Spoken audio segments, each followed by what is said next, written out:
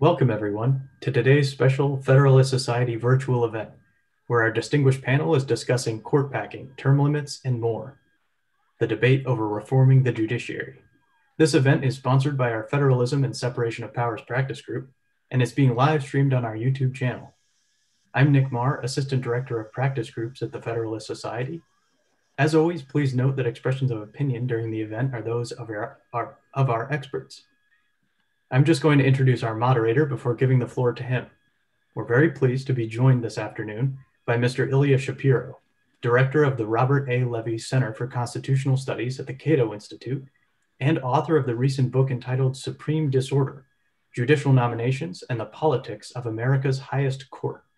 And if you buy the book and let him know, Ilya will send you a signed copy. He's also I'll send you a signed book plate in these days of shut in. And well, he's also a skilled moderator. So Mr. Shapiro will introduce the rest of our panel and direct the discussion. And we'll be looking to you, the audience, for questions later in our program. So with that, Mr. Ilya Shapiro, the floor is yours. Thanks, Nick. Yeah, it wouldn't make much sense. You buy the book and then you get a free signed copy. That's kind of an odd deal. But anyway, if you do want to get something free, if you go to supremedisorder.com, you can download a whole statistical historical appendix to really nerd out on all of this stuff that we're going to be discussing and make yourself really popular at your next virtual cocktail party. But anyway, the battles over the nominations of Merrick Garland, Neil Gorsuch, Brett Kavanaugh, and Amy Coney Barrett suggest that the Supreme Court is now part of the same toxic cloud that envelops all of the nation's public discourse. Politics has always played a role in judicial confirmations, but it's a modern phenomenon for divergent legal theories to map onto partisan preferences at a time when the parties are so ideologically sordid and polarized. The culmination of these trends has also led people to think of judges and justices in partisan terms and to question the legitimacy of our judiciary altogether, or at least its mode of selection and appointment. The threat of court packing was a live issue in the 2020 campaign as a potential Democratic response to alleged Republican violations of the norms surrounding judicial nominations. Is there anything we can do to fix this dynamic, to tone down the heat on Supreme Court vacancies? Reform proposals abound: term limits, politically rebalancing or changing the size of the court, setting new rules for the confirmation process, and more.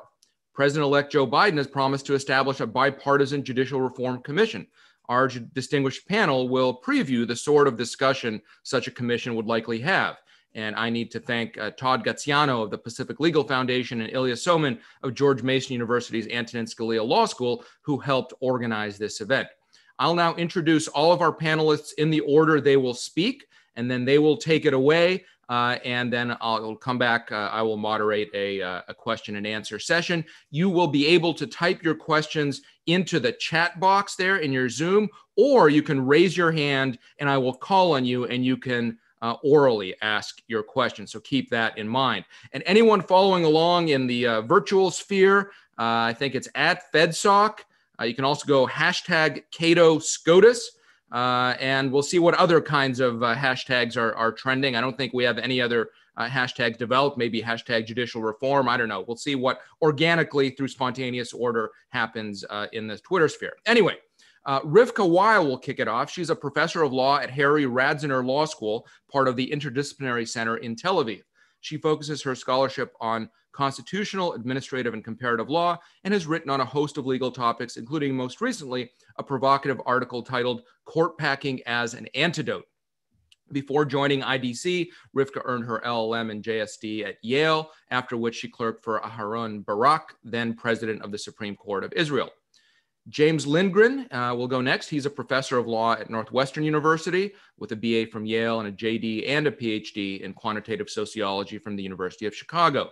Jim has written extensively on the intersection of social science and the law, including as co-author with Federalist Society co-founder Stephen Calabresi of the seminal law review article advocating for Supreme Court term limits, published in the Harvard Journal of Law and Public Policy in 2006, nearly 15 years ago. And this is the article that still remains relevant. He's now working on a paper that offers strong causal evidence for politically motivated strategic retirement by federal judges. Carrie Campbell Severino is Chief Counsel and Policy Director of the Judicial Crisis Network and co-author of the best-selling Justice on Trial, the Kavanaugh Confirmation and the Future of the Court. A graduate of Duke Law, Carey clerked for Supreme Court Justice Clarence Thomas. Carey has briefed senators and testified before Congress on the confirmation process and frequently files amicus briefs. Noah Feldman is a professor of law at Harvard University, where he teaches constitutional law and directs the Julis Rabinowitz program on Jewish and Israeli law. A graduate of Harvard and Yale and a Rhodes Scholar, Noah clerked for Supreme Court Justice David Souter before serving as a senior constitutional advisor to the Coalition Provisional Authority during the Iraq War. And he writes on a wide range of topics, ranging from conflicts in the Middle East, presidential history, globalization, and of course, the Supreme Court. So Rivka, the floor is yours. It's a pleasure to be here, and I wanted to thank you for the invitation to be part of this distinguished panel. There's much discussion about judicial reform of the US Supreme Court, but there's not much agreement on what are the flaws of the current system and what are the needed remedies. And there is a connection between the two. We need to first identify what's wrong in order to offer a remedy. And some commentators suggest that now that it is clear that there is a conservative majority on the court, a 6-3 majority, progressives must overtake the court because otherwise they will not be able to promote progressive agendas. Such agendas will be overturned by the court. Some suggest we should adopt a wait and see policy. Let's see what are the decisions of the court. If needed, we will threaten the court, and maybe the court will take the hint and retreat like it did in the 1930s with regard to the New Deal. And if not, we will embark on judicial reform. I come to this discussion from a different angle, from a structural, procedural angle, and hopefully from a principled viewpoint. I argue that there was an abuse of the appointment power in recent years, and the remedy for the abuse of the appointment power is to use the appointment power in order to neutralize the partisan takeover of the court. So I'm arguing in favor of court packing, but not to threaten judicial independence, not to affect a particular policy, but rather to restore the legitimacy of the US Supreme Court that has been much compromised by recent years by the partisan takeover of the court through the abuse of the appointment process. So let me lay out the argument. I'm arguing that when you look at US history, you see that whenever a vacancy occurred during a presidential election year, always the president nominated a candidate to fill the vacancy. And this is true even if the president was a lame duck, even if the president lost elections. At the same time, the Senate interpreted its advise and consent role as such that it does not endorse the nomination, it does not confirm the nomination unless there is bipartisan consent to the nomination. Otherwise, let's wait for an incoming Senate with a fresh mandate from the people. Now, I call this convention, this constitutional convention, the SCOTUS Bipartisan Convention, because it applies only with regard to Supreme Court appointments. This is the highest court of the land. This is the court that issues decisions that have the markings of stare decisis. This is the court that its power is not dispersed like in the lower levels. So this is the big aim.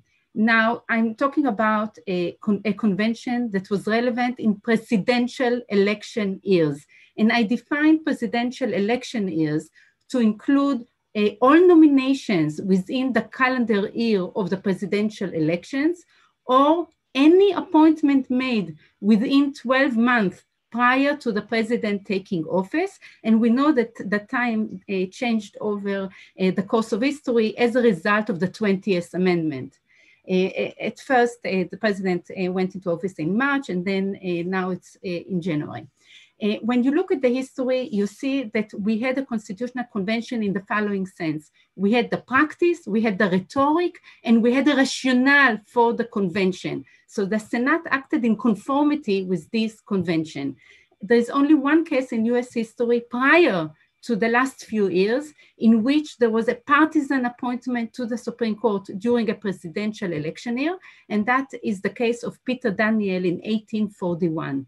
The political actors understood the nature of the convention, they spoke its language, and we know the words that became part of the DNA of the American Republic. The Jefferson cried out against midnight appointments, that they are indecent, undemocratic, and unfair.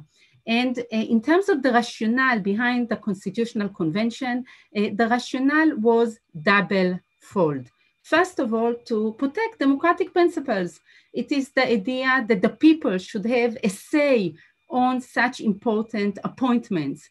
During a presidential election time, the mandate of the president is waning, and it is incumbent on the Senate to make sure that any appointment actually enjoys bipartisan consent to when we are talking about appointments to the Supreme Court.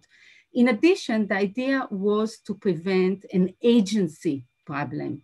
It was to prevent an abuse of the appointment power. We know that presidents want to make sure that the legacy continues even after they leave power. We know that presidents may embark on outstanding and outrageous acts before they leave office. It was the Senate's duty, and that's how the Senate saw it, to make sure that no partisan appointment to the Supreme Court is made unless that the appointment must garner bipartisan consent. Okay, so now that we have a constitutional convention, let's look at what happened in recent years. And I'm arguing that two appointments were made in a breach of the constitutional convention. The first is with regard to Merrick Garland. In no other case did the Senate not hold a vote on the merits of the candidate when the nomination was made until March of a presidential election year. And we know that the Senate votes very differently on the merits of a candidate rather than on the procedural issue, whether to hold the vote. So we don't really know what would have happened if Merrick Garland came to the floor. And we have to understand that the bipartisan constitutional convention applied whether it was a united government or whether it was a divided government. So the fact that it was a divided government does not matter, if at all the reverse. And the second breach of the convention was with regard to Justice Barrett, that was appointed within days of elections on partisan lines alone. Now, I suggest that the remedy for the breach of the Constitutional Convention lies, we should use actually the appointment power to remedy the problem with the abuse of the appointment power. So I'm arguing for court packing to neutralize the partisan takeover of the court. Now we know that the Constitution does not dictate the number of justices on the US Supreme Court. It is a matter for the statute to determine. And there is no problem to judicial independence because I'm not trying to influence a particular agenda like FDR tried to do. I'm not trying to change a certain composition of the court from one party to the other. I'm arguing on principled grounds, and this should have been the position regardless of the party that enjoys this argument. So I will make one last comment that in my article, I'm further arguing that court packing is part of the checks and balances of the US Constitution to begin with. So this is part of the design of the Constitution. So with that, I'm stopping here and I will turn it over to Jim. Thank you. Okay, so I prepared a bunch of slides which I can't use, but I will go through them. Looking at the age of the court, it's actually younger than it's been in a while. Justice Breyer, as of January 1st, will be 82 years old, and Clarence Thomas, as of January 1st, will be 72. Alito, just under 71. A normal retirement for an American is about 62 on average. You get full Social Security benefits at 66. In academics and other kinds of fields, people tend to retire later in their early 70s. But by 71, 72, people are pretty much retired even from most most high-level elite jobs. The proposal that Steve Calabrese and I made was for 18-year term limits. We also have a version of it for 24-year term limits if people are concerned that there's too quick a turnover in the court. We believe it would require a constitutional amendment. With 18-year term limits, we basically would have a slot every odd year. So the first year of a presidential administration, Biden would get one slot this coming summer, and then he would get one slot in the summer of his third year. If it's a 24-year term limits, then one term you'd get two slots, and the next term, the president would only get only the first slot. Now, if 18-year term limits had been in force, for a long time, right now we would have a 5-4 Republican appointed court. And by next fall, we would have a 5-4 Democratic appointed court. The part of it is based, part of the issue here is empirical. So between 1789 and 1970, those leaving the court on average serve 14.9 years. If you exclude some at the very first couple of decades, it would be a bit longer. And the age at leaving office was 68 years. Since 1970, the average tenure has been 26.7 years, and the age at leaving office is 79.6 years. And if you look just at the last 9 justices to leave the court, it's still going up. They've served 28.2 years, and the last 9 justices were 80.9 years, so almost 81 when they left. Life tenure is an aberration. There's only one state that has life tenure, Rhode Island. No other major developed Western democracy has life tenure for its main constitutional court. And usually the term limits are quite short. There are very few that are more than 10. There's a concern about mental decrepitude. The classic work on this looked at and suggested that as many as 25% of the justices were losing it mentally by the time they retired. But certainly there's a loss of physical stamina, and that can require more reliance on clerks. Now, the primary advantage of this would be to eliminate strategic retirement for political reasons. We hope that it would reduce animosity and confirmation. And I have to say, there have been pretty much most of the academics who've looked at this have been positive. But among those who haven't, some of the arguments have been kind of specious. But the one that's not is it's not clear that it would reduce animosity and confirmation. Our idea was that if the term was 18 years rather than 30 years, 29 years, then there would be less at stake, and that would reduce animosity. Ilya, our host, has suggested that it may move the issue more to the elections than it's been even currently. This is a return to this would involve a return to traditional levels of judicial independence. People think that judicial independence is something that should be maximized, but that's not the way the system's set up. The maximized independence would be the judges choose themselves, like a self-perpetuating board. I mean, it certainly could be run that way, but then you wouldn't have the democratic check, at least at the outset of having a political appointment. It would return basically tenures to more traditional levels of turnovers. And every other time that we've had a major problem with people serving too long, not enough turnover, we've done something about it. In the 1830s, we added 2 justices. In 1869-70, we offered pensions. And in 1937, we offered senior status.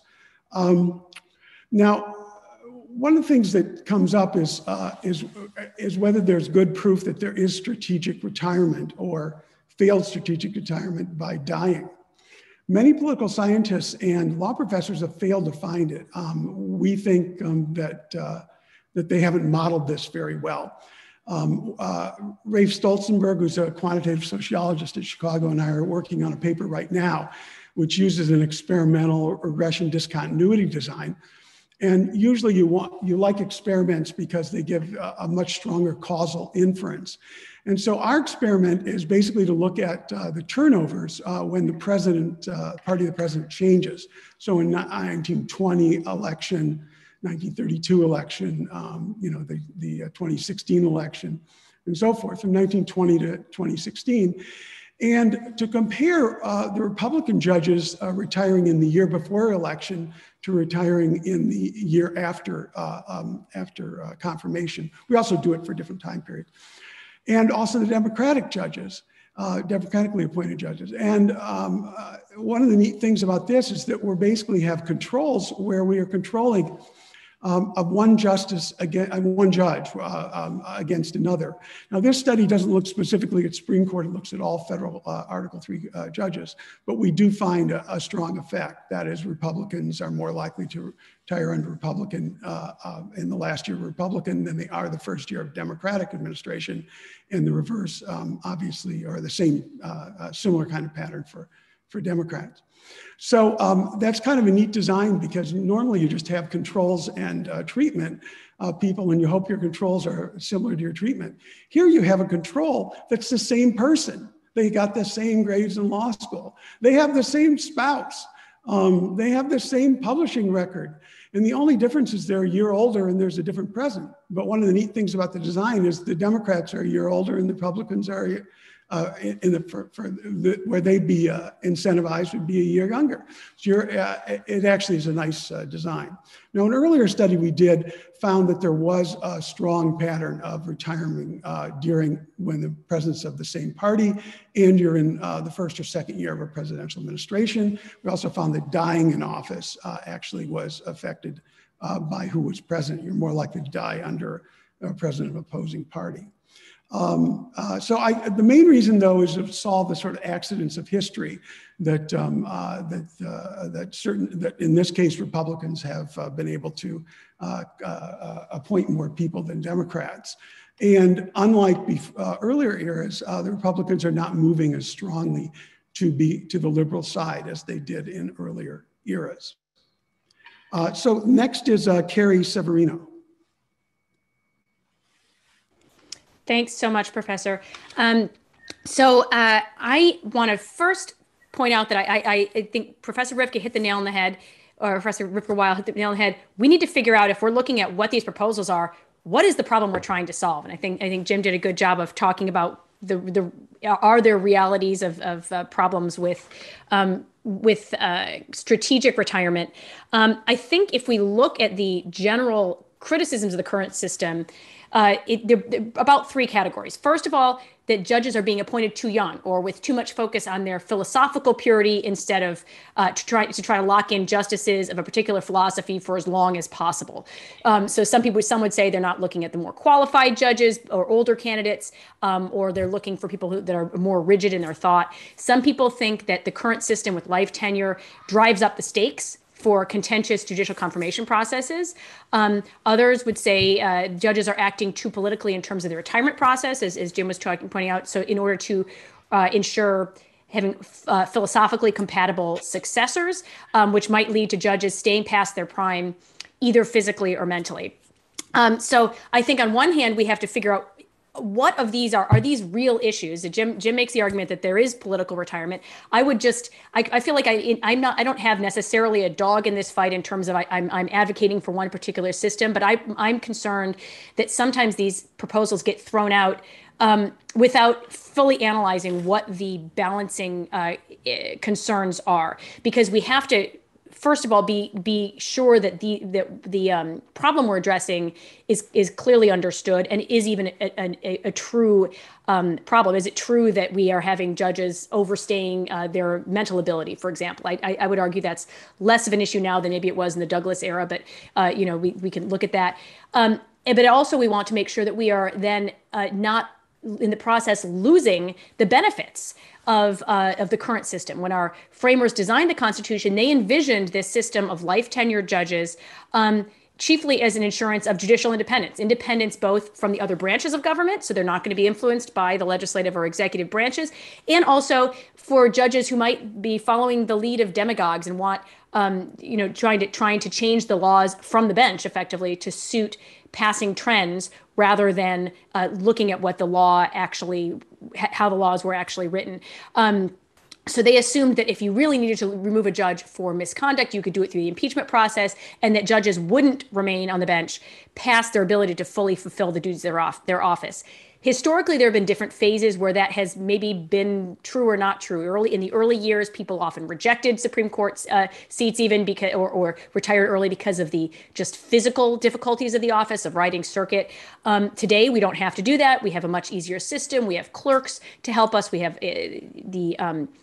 the technology developed to help us. It may be an easier job today than it ever has been historically. But there are, I think, real concerns that that perhaps the life tenure system hasn't done as much as the founders hoped to ensure this judicial independence. Certainly, our judges don't have to be concerned about their next job down the line. Very rarely do you see a judge retiring mid-career and then making a shift. Normally, they figure they're there for life, and so they're not looking for their next job. But there are concerns that things like, it has been written about the greenhouse effect of Linda Greenhouse at the New York Times, the effect of the approval of the broader society, the media, legal academia may in fact affect how a judge rules. So one point I might make is that perhaps there are reasons to believe that our judicial life tenure system isn't doing everything it could in terms of protecting against problems with judicial independence, as long as judges are still looking for validation to anything outside their own ability to interpret the law faithfully. So when concerns about youthful appointments, I think we have to be aware that having an 18-year term, or having, some people have proposed limits, a age limit, as many states have, on their judges, that may not actually address all of those concerns, especially particularly with mandatory retirement agencies. It doesn't address the concern of appointing young justices. From my perspective, at least on the conservative judicial vetting side, I think the best insurance against appointing people too young is the countervailing concern about vetting a judge thoroughly enough that we understand his or her judicial philosophy. So in some sense, the system is its own check, because if a president is very concerned about having a justice who has a clear judicial philosophy, a textualist and originalist approach, for example, to the Constitution, you can't take someone who's in their 30s, because they simply don't have the record there in the same way that someone in their 40s. So I think you might see the system naturally converging on an age that you would, a minimum age beyond which you would not go. In terms of the idea of political timing of retirement, I think one question to ask is, again, I'm sort of not taking a full position on this, but what is the problem in our system if there is a politically motivated retirement? We certainly know that happens at all the other levels of government. I think the biggest concern in terms of the function of the system is if people are delaying their retirement. If someone is retiring early because they want to throw the seat to a president of a like mind, we may find that distasteful, but I don't think we have the same level of concern that there's a problem with the carrying out of justice that you would if you have a situation where someone is overstaying their mental capacity to carry on the job. So one of the ways that has been addressed historically was with the creation of better and more robust abilities of judges to take senior status and to have good pension plans. But I definitely concede that cannot address that issue completely. I'll point out that even with and I'm completely open to 18-year term limits. I think that could create some regularity in the system. But even with that system, there still is an opening for politically timed retirements where you could have a judge say, I want to stay 14 years. I don't want to stay the full 18 years. I'm getting older, or my health is declined. But they might choose to do so on a timing.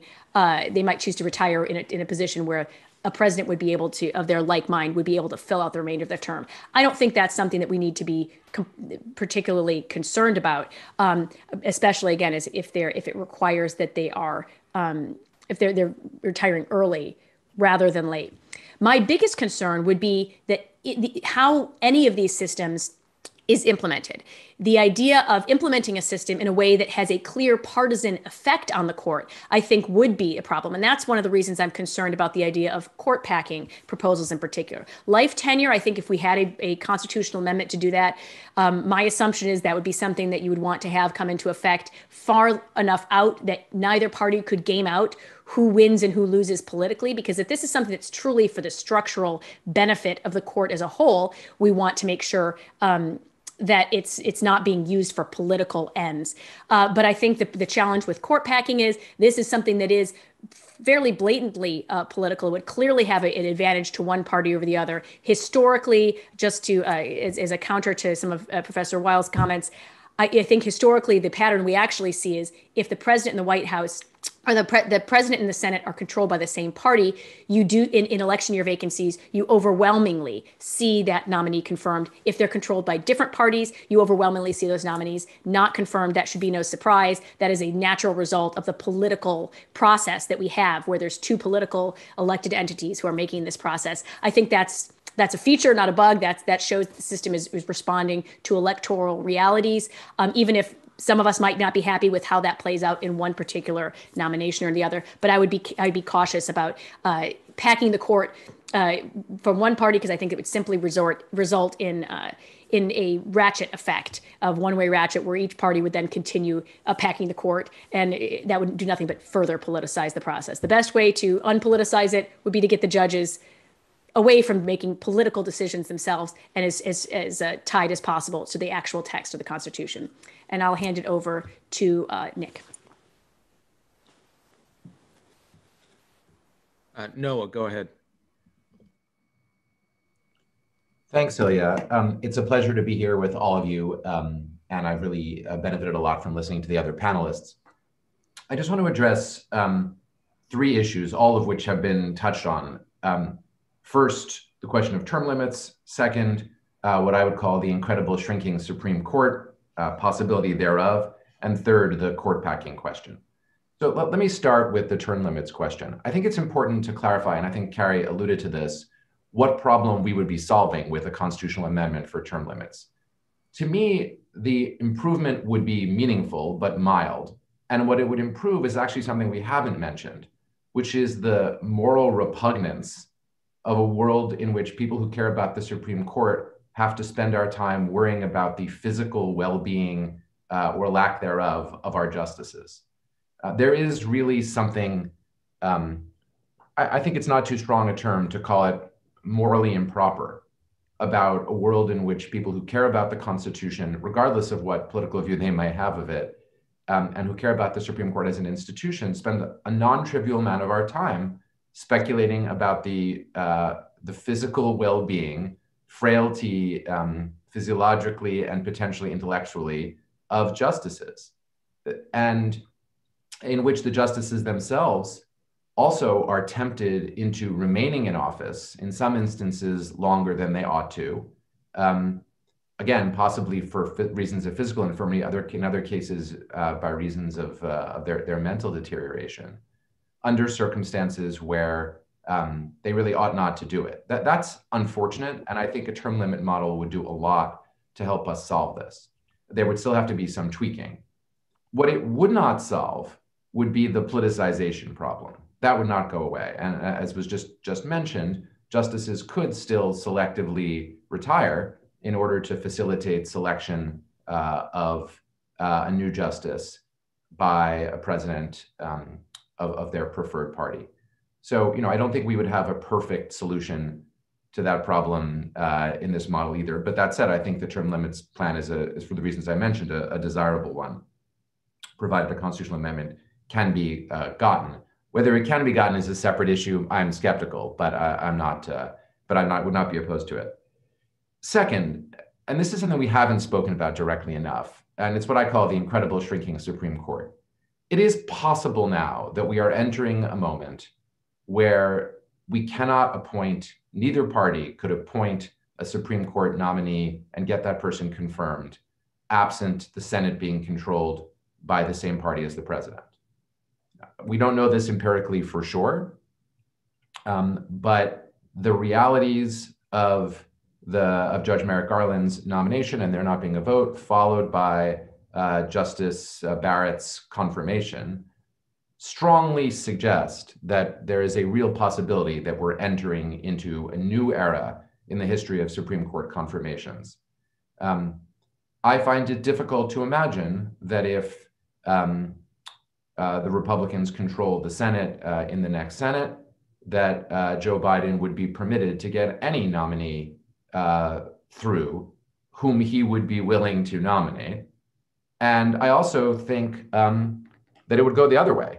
You know, if Donald Trump had been reelected president and if the Democrats had controlled the Senate, I don't believe that the Democrats in the Senate would have allowed any nominee that President Trump would have been prepared to nominate to be confirmed. So to be clear, I want to avoid the game of whose fault this is. I just try to identify the realities that I think we may already have entered. We don't know it for sure, but we may already have entered it.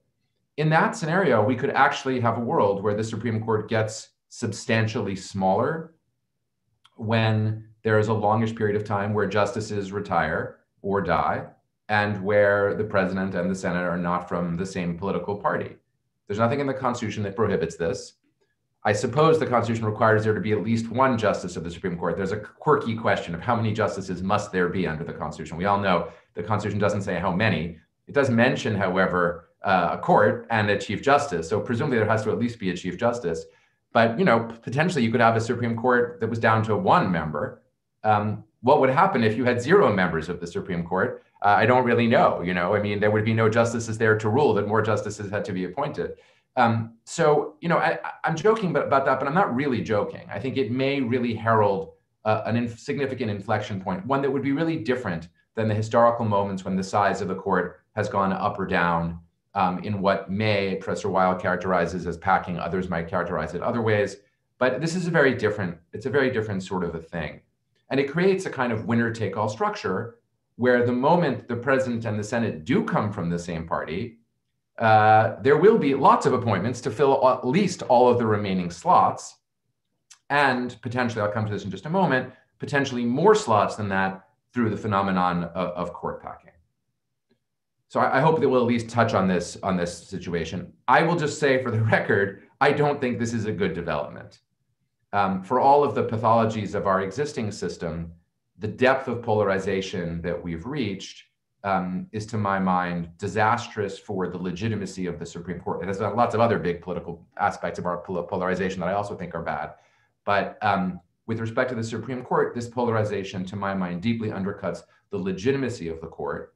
The reason being that it sends a consistent message to the public that all justices are ideologues, that all justices are tools of partisanship.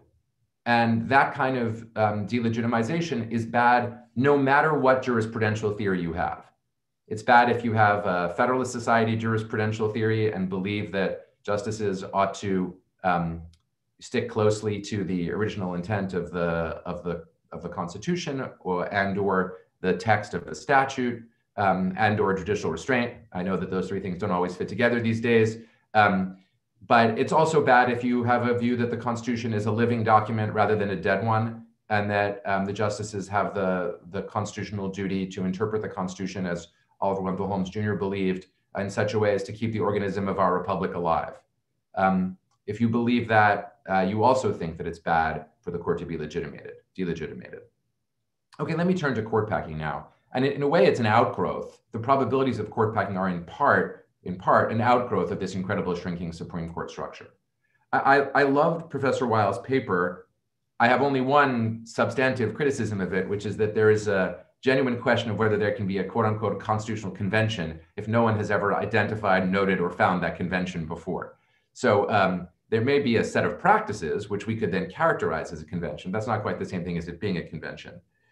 That said, court packing de facto functions as a constraint on a court when there might be a president and Senate of the other party, and that court might be tempted to reach conclusions in cases that would be so unpopular that they would force the other party into court packing, right? Joe Biden, we all know, doesn't want to pack the court. He's effectively said so on multiple occasions, but the Democratic base could force him into it under certain circumstances.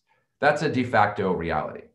Actual court packing would have devastating effects on the legitimacy of the court in the long run, because it would create a rotating game in which both parties would have the tendency to want to do it. Last thought on this, Ilya, and then I'll be quiet, is that the effect might or might not be asymmetric, depending on, this goes to Carrie's last point, depending on whether we assessed that one political party was more likely than the other to have both the presidency and both houses of Congress. If we thought that over time one party was much more likely to have that, then court packing might not be asymmetrical, might not be symmetrical, it might be asymmetrical. If we thought, however, that the parties are equally likely to have that control, as has been true in recent years, then the threat would be symmetrical. Either way, it would be devastating to the effect and legitimacy of the court. And in my mind, that would actually be bad, again, no matter what one's jurisprudence is. Thanks very much for that, Noah, and the preceding three panelists as well. I'm going to give the earlier panelists an opportunity to respond to what they've heard. Before throwing it open to questions, I'll just let attendees know that you can press the raise hand button in your Zoom, and I can call on you orally, or you can type your question into chat, and I will then try to weave those questions into our discussion. Before I'm going to move to Rivka next to respond, because she went first, so you can respond to what the others said. But one correction of what Noah said: there is no federal.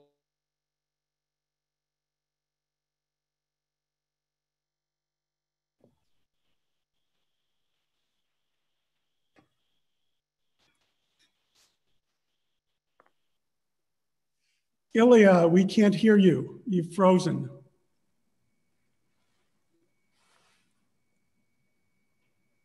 The only drawback is that if he's frozen, he may not be able to hear us either. If what Ilya was going to say is that there is no official Federalist Society commitment to textualism, originalism, and judicial restraint, I do agree with that. I recognize that that the only Federalist commitment is to interpreting the law according to what it as it is written, rather than what it ought to be. I think to paraphrase it is emphatically the province of the judiciary to say what the law is and not what it should be. I think that is part of the official credo of the Federalists. So thank you, Ilya. I should say that one of the things I did many years ago was I actually surveyed Federalist students attending a couple of events, Federalist speakers, and then members of the board and founders of Federalist Society on liberal conservative issues, and found that the board was basically slightly conservative on a liberal conservative scale, while the liberal commentators came out as being quite liberal, and that's just because I think partly in both cases because they're elites, and so some of the issues in which conservative elites don't share as many issues with rank and file. But there actually was quite a wide range of views. Some were in favor of affirmative action, some were not. Some were in favor of abortion, some were not. We're talking about Federalist Society founders. There really was quite a range. Okay, sorry I was kicked off briefly, but I was about to turn it over to Rivka to respond to what she had previously heard. Okay, so this was very interesting. I will start with responding to comments about my thesis. So I read the history differently. If we look at the first crisis of transition of power from federalist to anti-federalist, we see that on the one hand, there was no problem with the appointment of Chief Justice Marshall. It was by a voice vote. It was agreed. It was with bipartisan consent. And on the other hand, the words of Jefferson still echoes that the Federalists are trying to put their people into the judicial branch and retire into the judicial branch, and that was unacceptable. So you see already in the first crisis that there is a distinguishing criteria. Do we agree with the appointment or we do not agree with the appointment? When you look even at the appointments of Washington, you see a very different behavior. If it had bipartisan consent, it went to voice vote. At the same time, the first president sometimes needed to go to a roll call because there wasn't consent and he needed to garner a bipartisan consent and to show it. So I see it from the very beginning of the Republic. Or if you look at the great crisis over the appointment of Peter Daniel in 1841. So the frustration was so big that, those against actually boycotted the event in protest, just like the Democrats just did in the Judiciary Committee with regard to the appointment of Barrett, are actually protesting, boycotting the fact that you do it at lame duck time. By the way, American history is such that usually court packing and midnight appointments go together in tandem. They belong to the same toolkit. The same presidents that engage in midnight actions also engage in some kind of changing the size of the court. So I read the history differently. With regard to the divided government situation, actually the record is a little bit more complicated. When you look at the 4 votes that were held, roll call votes, in divided government behave differently in the sense that you don't have a voice vote. You do have only a roll call. People wanted to see the names of the people voting. But at the same time, in 3 out of 4 cases, which is a very substantial number, there was a confirmation. Now, in the cases that there was no vote at all, the same applied whether it was united or divided, and it had to do with nominations that occurred after June or mid-June of a presidential election year. So I don't see a difference in terms of a divided government or united government when we are talking about Supreme Court appointments. And just to remind you, Justice Kennedy was appointed during Reagan's time when the control over the Senate was in the hands of the Democrats, and he was voted unanimously most recently. So again, this is not the issue. Regarding other issues that came up, the fact that we are concerned about maybe shrinking a shrinking Supreme Court, that suggests that we cannot ignore the fact that there is a major legitimacy crisis over the US Supreme Court. We cannot not identify what are the causes for the legitimacy crisis. And I suggest that the crisis is as a result of the fact that there was an abuse of the appointment power, and people should get together on a bipartisan level and offer a solution. So maybe the court packing should not totally address the mischief, but partly address the mischief, but in a way that is acceptable to both sides. But we should at least identify what went wrong. Why are we facing the situation we are currently facing? So I will start with that. Okay, so I disagree, and part of it's empirical, and unfortunately, because we don't have slides, I can't show you the slides here. I want to say one thing. I wasn't sure whether I caught it right, what Noah was saying about something, that there would still be strategic retirement, and he may not have said that. I just want to be clear. If someone has an 18-year term limit, as a justice is within an 18 years, decides that they want to retire, the president can only fill the rest of that slot. So there's no advantage to early retirement to select. Another issue is Steve Calabrese has actually proposed that that you require that the slots be filled. This would require a constitutional amendment, obviously, but basically what it would say is that if you haven't filled slots after a certain number of months, you don't get paid. And then after another period of time, there's no other business that can be in order in the Senate if you haven't filled the slot. That would solve the problem. I don't know if it's a good idea or not. But on the empirical issue, part of the problem is that people talking about election year are not distinguishing between the January appointments and the later appointments. The January appointments are treated somewhat differently, but February to October of election year, when you have a hostile or opposing party Senate, there have been 7 instances, including Garland. 6 of them were unsuccessful, and all 6 of them did not get an up or down vote. So Garland was treated the same as people generally are in that situation, no different. There's no up or down vote in most. But then for the same party Senate, people nominated between February and October, 8 of the 10 times that nomination has been successful. And then inauguration used to be on March 4th. There's a number of appointments that are done after the election and until inauguration. It hasn't been done this century or even last century. But 7 out of 8 of those, when you had the same party, were put through. So I guess what I would say is that I think the Senate should have voted on Garland. I think they should have done their job and filled the slot, but they treated him just the same as they treated mostly everyone else in the situation. As for Barrett, the only real big difference in the Senate treatment, at least, was that she was voted before the election. There's never been a person voted to the court that close to the election. But the typical thing would be to be voted after the election.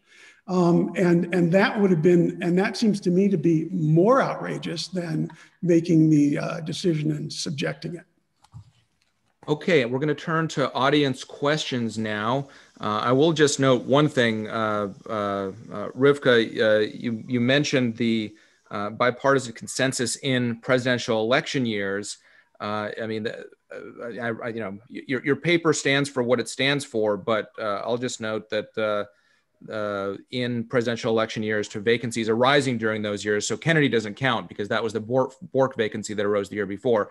But arising presidential election years, when it's united government, we have 18 of 20 were confirmed and divided 2 of 10. Now, the last time we had divided before Garland, when there was a confirmation, was 1888. It just doesn't happen that much. But I'm not sure how much of a bipartisan consensus there is in presidential election years or more broadly. But let's go to audience questions.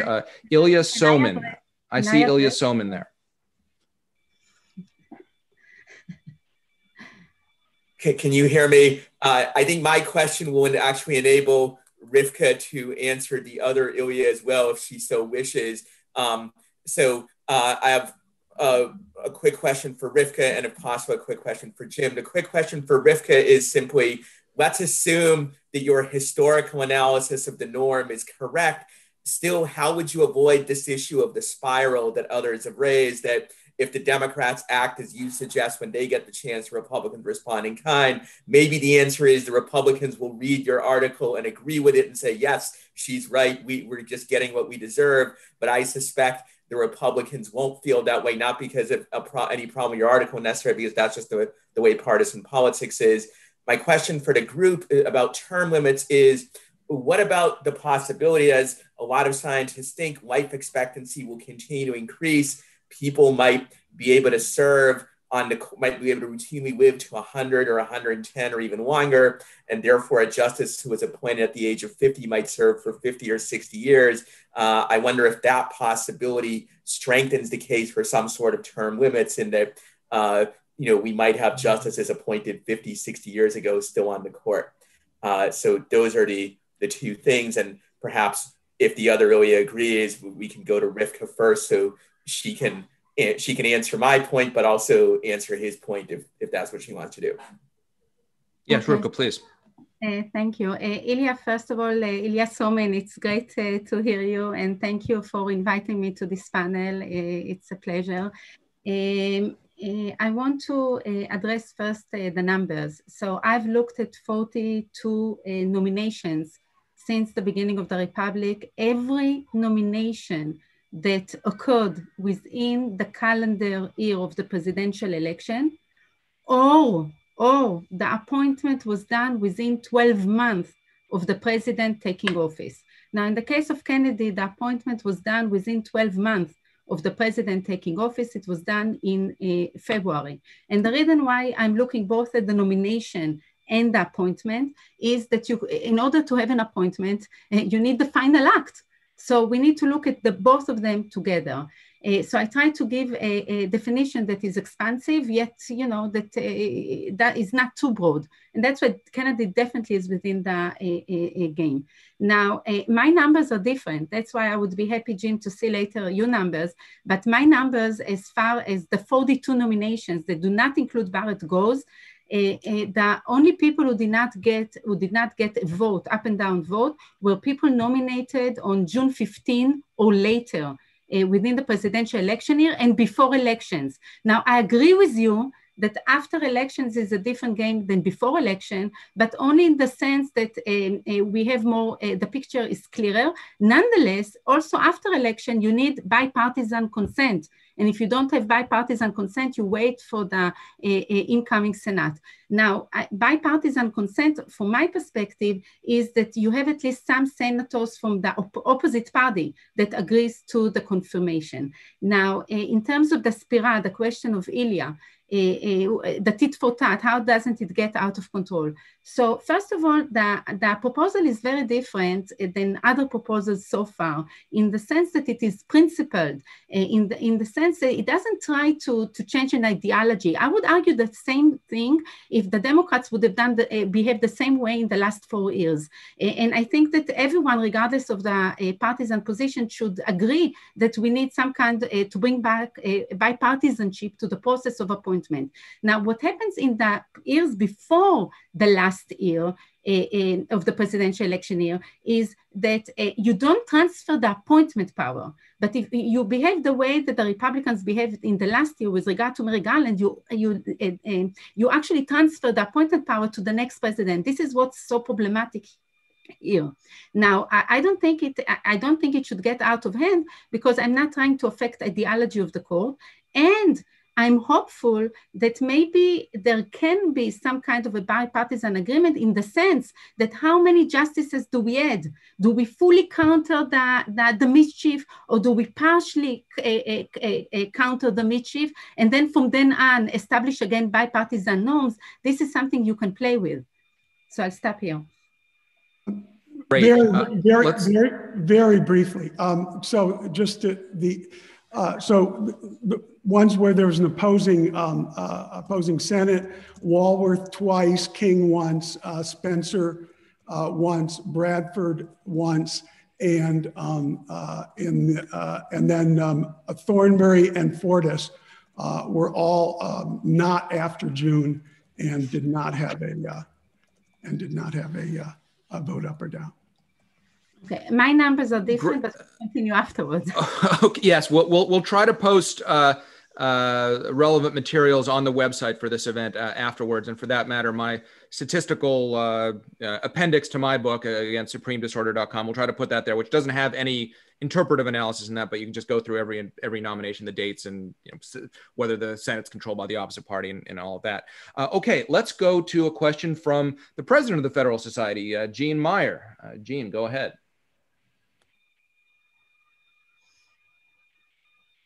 Yeah, thanks. I wanted to ask, by the way, I would say on the partisanship, we have impeach or Warren signs all over the place. So, I mean, there's definitely been partisanship before directed at the court, at a fairly high level.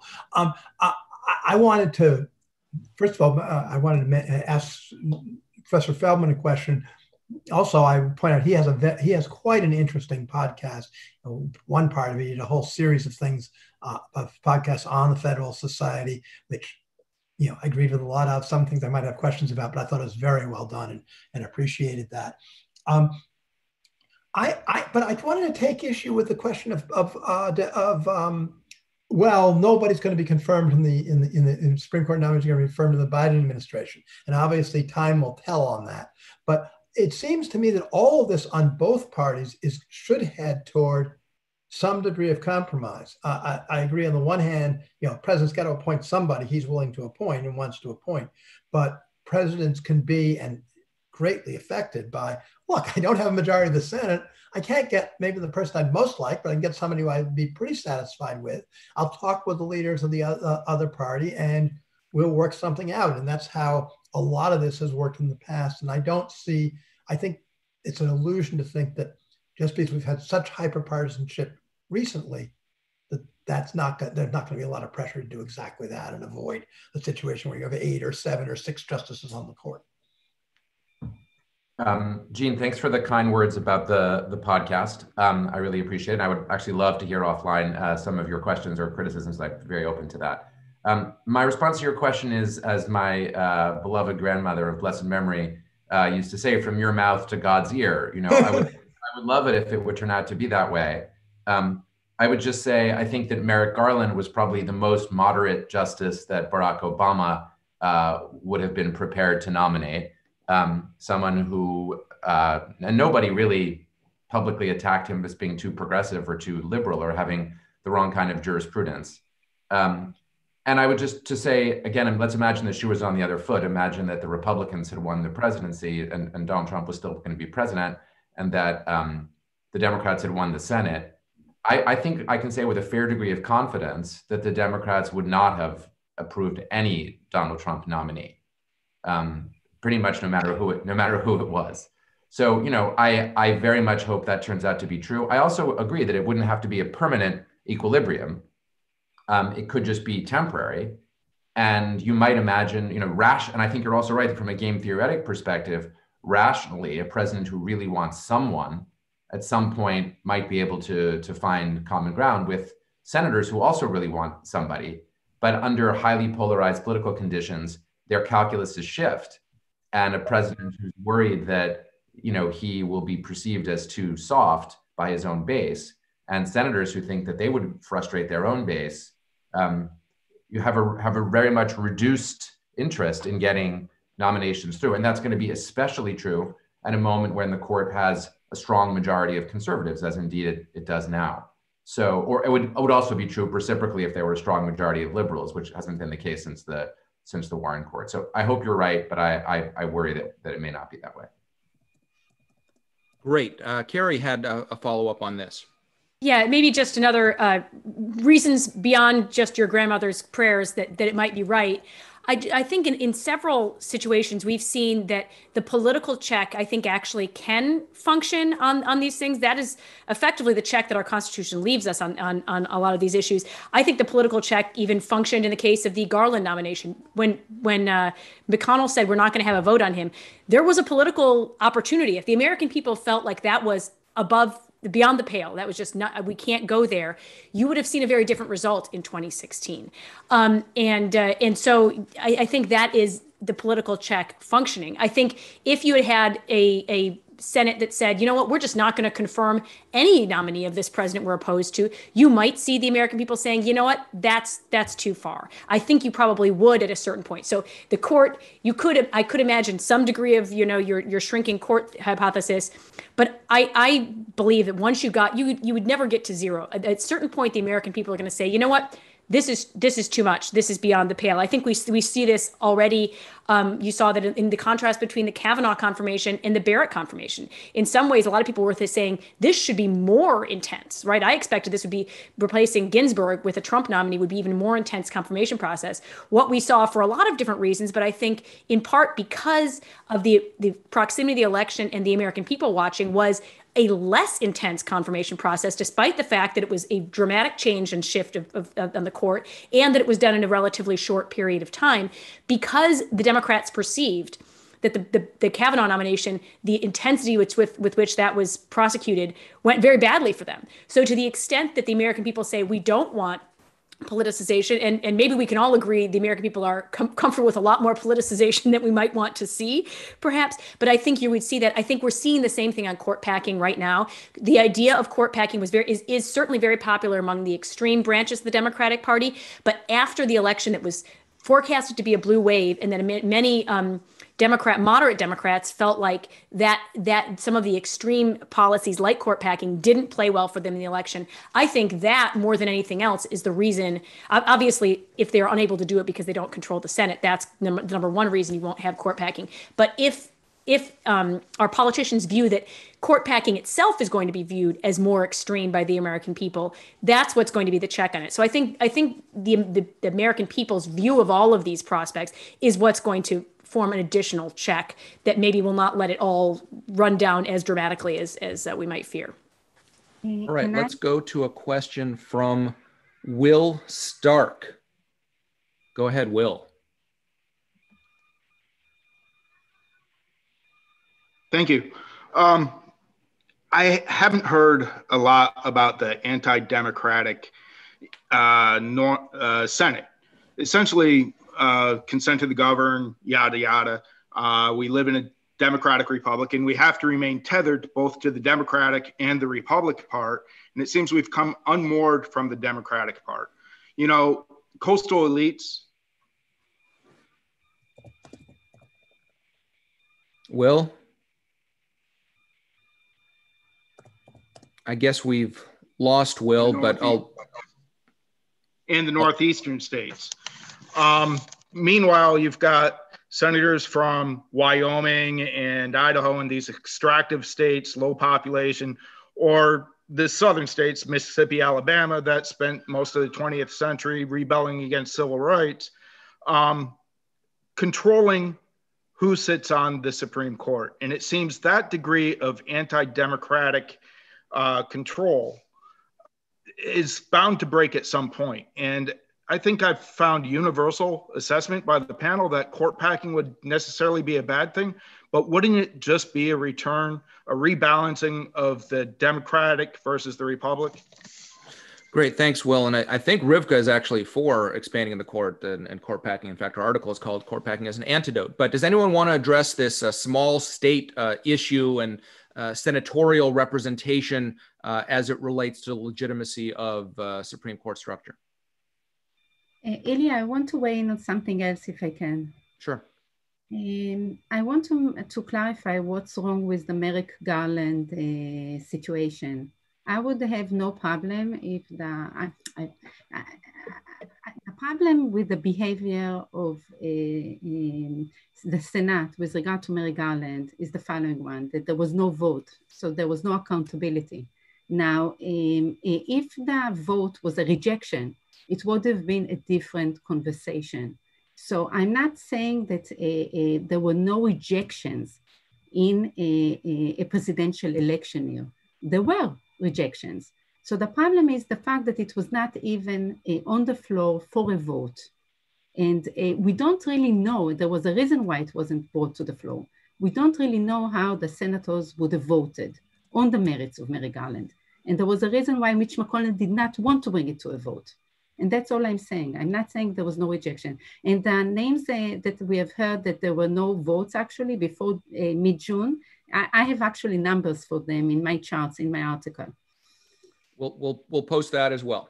Noah, you had a brief response to that as well. Just in response to Will's point, and always appropriate at a Federalist Society event to mention Madison's view. Madison was strongly opposed to the small state equal representation in the Senate, and he left the 1787 Philadelphia Convention, at which he had gotten much of what he wanted. I mean, he was, after all, the principal draftsman of the Constitution. He left depressed over this issue. It was forced on him by the small state walkout. And although now we may see that as a crucial feature of our constitutional structure, Madison's objection to it was that it was undemocratic. Now, he was from a big state, so it's maybe not so surprising that he felt that way, but that is what he thought. In contrast, I think the Supreme Court, when created at the founding, was not clearly understood to be an institution that would have the kind of power that it eventually assumed through the overturning of federal legislation.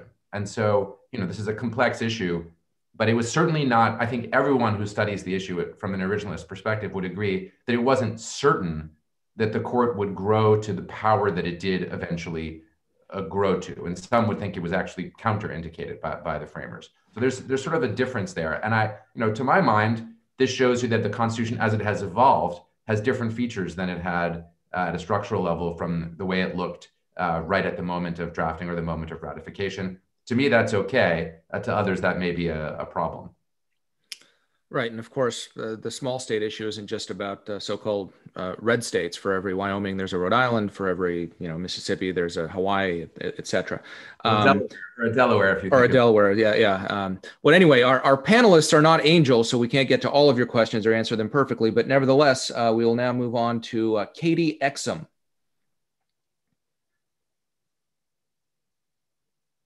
And please be concise with your question as we run towards the end of our program. Yes, I will. Can you hear me? Yes, please go ahead. Great. I just have a quick question. I noticed a few days ago that dictionary.com changed the definition of court packing. And I wanted to follow up with that because during the vice presidential debate, you heard them refer to court packing as the nominations of the federal judges, not necessarily the Supreme Court justice level. And I wanted some clarification because general population of Americans may not really understand court packing. And when it's referred to as filling open seat judges, not necessarily Supreme Court level, but the federal judiciary system, I think that that's a little concerning for me, especially. I live in the state of Alabama, so that's very concerning for our general population because they didn't understand that. All right. Thanks, Katie. Who wants to take just the basic definitions, which we should have started with, of what is court packing? Anyone? I'll go to Carrie. I'm happy to jump in there. I think obviously deciding what we're talking about. I think most of the people on this panel are talking about the same thing, but when you talk about it publicly, it's been moved around. Historically, when we talk about court packing, we're talking about things like Franklin Delano Roosevelt was most famous for, which is changing the size of the court to add seats to the court. It's something that is certainly within the statutory authority of President and Congress to do. It's not constitutionally defined as a certain number. We've had varying numbers of justices over the history of America, but the idea that he was doing it with the goal of adding like-minded members to the court, outweighing a court that was opposed to him and his political agenda. That's what earned it the term court packing. At the time when he was trying to do it, it was very unpopular, even with his own democratically controlled Senate. And so the question then is that something we should employ today? Others have tried to kind of use a more broad term and saying, well, filling seats in an aggressive way or in a way that they don't like qualifies as court packing. We can debate the merits of whether we want to fill those seats, whether we wanted to fill, the Scalia vacancy, whether Garland should have filled it, whether Gorsuch should have filled it. But I think that's a different issue than packing the courts in the FDR sense. So just to clarify that distinction. Great. And Jim wanted a short reply on this as well. Actually, I just wanted to suggest the data shows the Gallup polling that was done shows that court packing was popular with the general public and only became unpopular after it was defeated. I mean, he was extremely popular at the time, and if it hadn't been such a despicable abuse of political power, the Democratic Senate wouldn't have opposed, and also American Bar Association opposed. Okay, I hadn't come across that because, of course, after Roosevelt had been in a landslide reelected in 1936, this was when he won all but 2 states, the as goes Maine, so goes Vermont election. 2 years later, at the midterms, the Democrats lost 80 seats in the House and 8 in the Senate, which is attributed to the failed court packing. How do you read that, Jim? The research was done by Greg, I can't think of his name, a major political scientist at Ohio State. And he shows that it was only unpopular after it was defeated. And the Gallup polls in that era were really quite good. They were getting over a 90% response rate. Even though they were doing quota sampling, they still pretty high quality. That's because they weren't doing polling over the internet and people were responding on their smartphones, right? Well, Okay, let's move to our next question from Tom Palmer. I'm sorry, I remembered his name, Greg Calvera. All right. We can try to put that in the meeting notes as well if you send that paper to us. All right, Tom Palmer. Yeah, just wondered if you turn the chat on so we could send a comment or question by that way. Oh, I'm sorry. I thought the chat was on already for attendees. Yes, you're supposed to be able to submit your questions via chat. So tech folks, if that is at this stage, without blowing up all our computers, possible, we are enabling that now. Thank you, Tom, for that. Let's move then to Gabe Roth, who I believe is Gabe Roth from Fix the Courts. Yes, thanks, Ilya, and thanks to all the panelists for being here. Tov shehishtataf, Professor Weil. My question is about the Supreme Court Term Limits and Regular Appointments Act. It is the first time in American history that a bill was introduced that would impose prospective 18-year term limits on future Supreme Court justices. And when we were having this conversation on Capitol Hill, the bill was initially drafted actually back in the summer of 2019 when I was speaking with Republicans and Democrats about the bill. Obviously, constitutionality was a big question that we had, whether or not we could impose term limits on future justices via legislation. So I guess my question to you is, if you don't see the bill as constitutional, how would a constitutional, how could such a bill, if it passed, be challenged in federal court, i.e. who would have standing, and how would you see such litigation proceeding? Great, thanks for that. Jim, I think that's more directly to you. You're muted. I actually don't know enough about standing to be able to answer the question, and maybe Noah or someone else would be better on that aspect. I did want to address one issue that's related to it. There's an assumption this would be hard to get through the states, and I think that's wrong. It's hard to get through Congress, but getting a constitutional amendment, it'd be easy to get through the states. You just give it as an anti-Washington, anti-entrenchment thing, and it would go through quite quickly. It's the Congress doesn't want to do it because they're afraid of term limits for Congress. So that's the real sticking part. Before I go to Noah on the technicalities of how such a lawsuit would work, just kind of expanding on the Lindgren-Calabresi paper, they conclude that it has to be a constitutional amendment because the type of legislation that's being proposed now that Gabe referred to would change the status of the office to which the judges or justices are confirmed, thereby violating the constitutional provision that they serve during good behavior. Making them senior justices is not good enough. But Noah, I'll let you speak in a second. And also, what about the possibility of, if it's politically unpalatable in Congress, pairing it with a constitutional amendment to keep the Supreme Court at 9 justices? That second one is a more of a political consideration. Just to answer the standing issue briefly, the usual way that you challenge the constitutionality of an appointment is if you have business before the person who has been appointed. And I think in principle, there's no reason that couldn't work as well for someone who had litigation in front of a court where the litigant asserted that the judge was appointed unconstitutionally or illegitimately. So I think that's probably the easiest way to get standing in a situation like that. There might be other tricks too, but that would be, I think, the least controversial.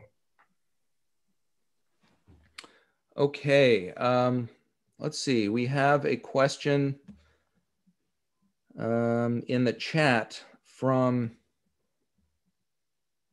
Tom Palmer, who previously wanted to use the chat. Okay, fine. Given the history of the court and who historically has pushed court packing, I wondered if any of you could comment on this broad point of view question. If we're trying to keep politics out, shouldn't we acknowledge that progressives are more political than originalists? People have voted for more conservative presidents, and they are the ones who ultimately create the court. Who wants to address that kind of political question? Okay, No, again, there you go. Good. I will just say briefly, it's interesting that you raised this. The question sounds like it's coming from a conservative perspective, but I've actually heard people on the left say something similar, namely, or analogous at least, namely that the Supreme Court on the whole over the last century, since the end of the so-called Lochner era, has been better for progressives than it has been for conservatives. And so delegitimating the Supreme Court through court packing would actually be a bad thing for progressives. I think it's very much in the eye of the beholder of which is quote unquote more political. And certainly there is a view that each side is political. This is itself a contested question. So I don't want to solve that problem, but I do think that it's interesting that people on both sides of this issue are trying to figure out who would win if there were court packing.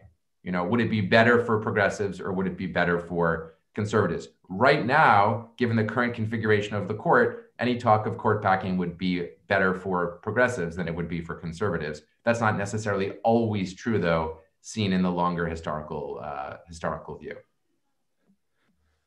All right, let's go to, well, Meyer Kovac has raised his hand. And by the way, I should note that those who are calling in, if you press *9, I will see a raised hand from the phone callers and can call on you that way. But Meyer has both raised his hand and he's typed into the chat. So I will recognize Meyer to the extent that you ask the actual question that you chatted.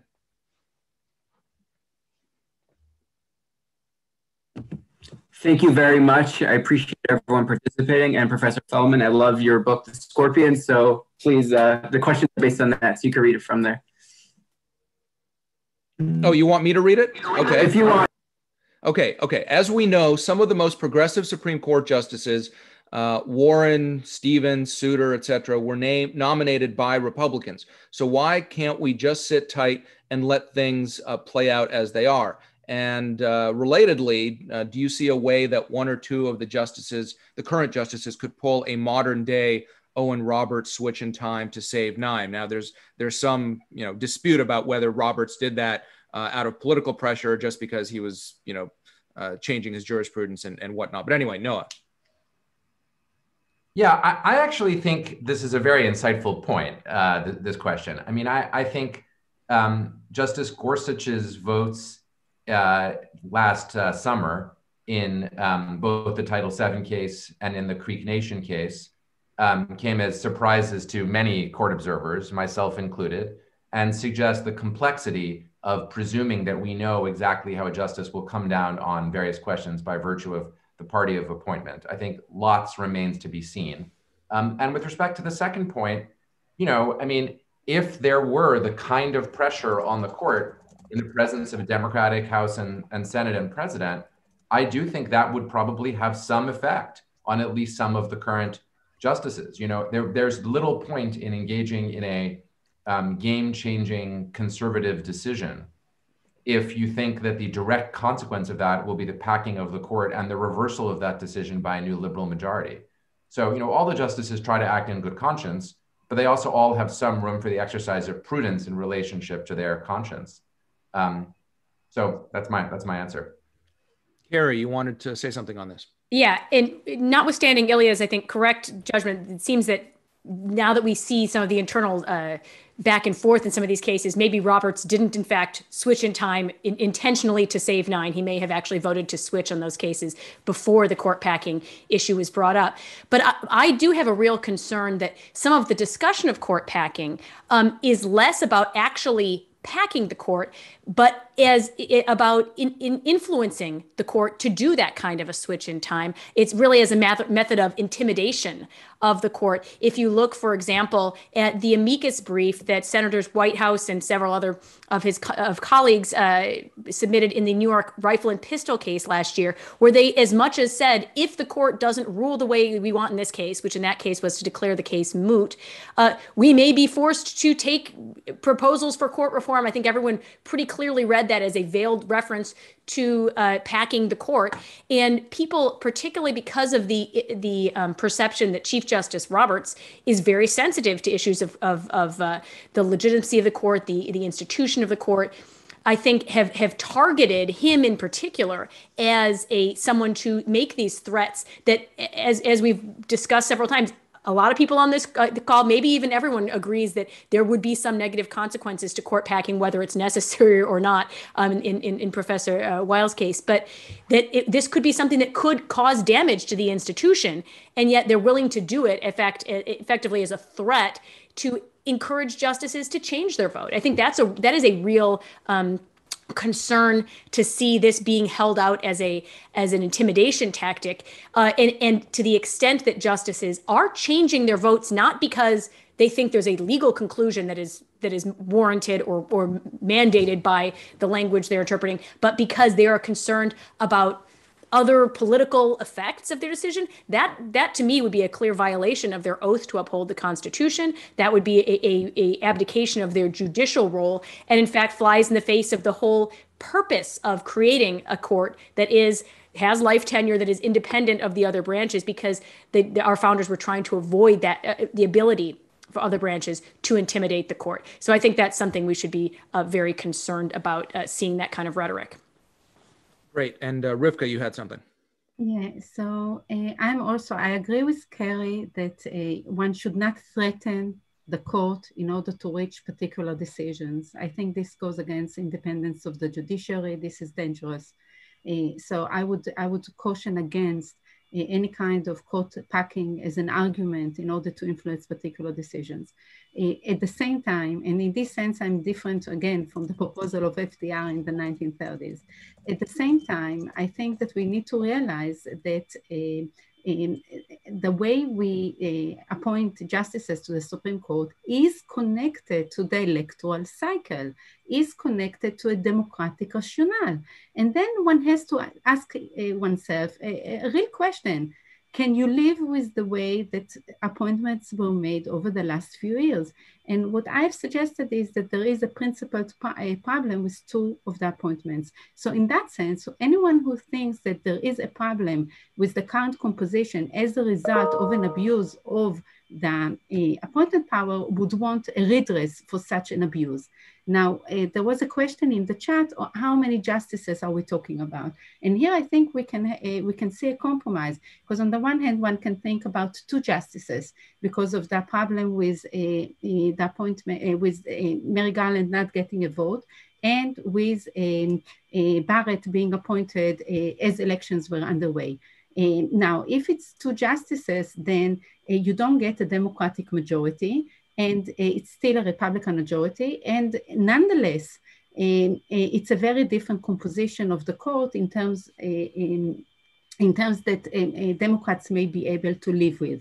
A more drastic measure would be 4 justices to the US Supreme Court, because assuming that Merrick Garland would have been confirmed if he got the vote, and assuming that Barrett should not have been appointed, then in order to have a Democratic majority, you would need 4 justices. Now, I think that would be a much more a radical proposal, and would definitely not garner bipartisan consent, I assume.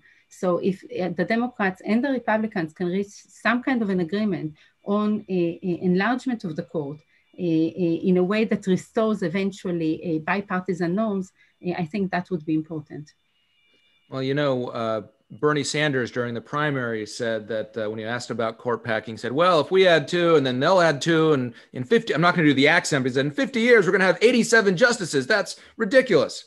So perhaps the only thing I agree with Bernie Sanders on, but that would be an interesting debate to have between Bernie and Rivka, I guess. But Jim, we had just a few minutes. Jim, you had something on this? No. Okay. Well, the last questioner with his hand up in the Zoom is Joshua Freundel. So let's take that question and then we'll wrap up. Hi. Thank you to all the speakers. I was just curious, and maybe this is a good wrap-up question.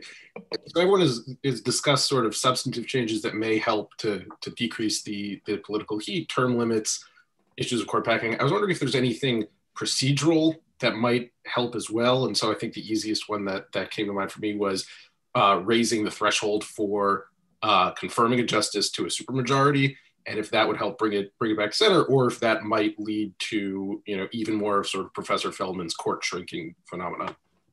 Sure, and I'll add into that, changing the Senate rules to require certain kinds of procedures, or a hearing within a certain number of days after nomination, and a vote after a certain number of days. These sorts of questions, or just have counsel questioning rather than senators. I don't know, all of these sorts of confirmation process reforms. Who would like to speak on that? Noah, go ahead. Just very briefly, that would, hi Jojo, that would drive, in principle, would drive the court to the center. That kind of a supermajority requirement would mean fewer people who are deeply ideologically committed on either side. So if you like that, then it's good. If you don't like that, that would be bad. Carrie, go ahead. Yeah, I'll just say I would be concerned though that you would have fewer confirmations. This is why I was happy to get rid of the filibuster, because it puts us back in a situation which is more like historically, where most nominees are confirmed as a matter of course, and except for the extreme nominees, you don't have people who are not getting confirmed. I'll say one thing that might I don't know how much it will smooth the process, but it's almost gotten to the point where the judicial hearing itself it has become so much kabuki theater that we could probably do away with that and just stop wasting everyone's time and C-SPAN's dollars of broadcasting them. I don't know if it's going to help depoliticize, but at least it doesn't seem to be functioning very well anymore. Doesn't seem to be functioning very well. That's a good last note to end on. I think we're at the end of our time. The materials, as we promised, are going to, or I think already are, posted on the event website. You might have to refresh your browser. There were a lot of questions that we couldn't get to on a whole host of issues. I cover some of them a lot of them in my book, Supreme Disorder. The writings that you can come across. The Lindgren-Calabresi term limits article addresses a lot of the mechanics and nuts and bolts of how this would work. That article in the Harvard Journal of Law and Public Policy is in our materials as well. But anyway, I would like to thank the Federalist Society and especially the Federalism and Separation of Powers Practice Group for organizing this wonderful event. Hopefully this does indeed parallel some of the discussion that will be had if President-elect Biden appoints this bipartisan commission. Hopefully there are some transition team members watching this or that will get this to discuss it. And I think with that, we are adjourned.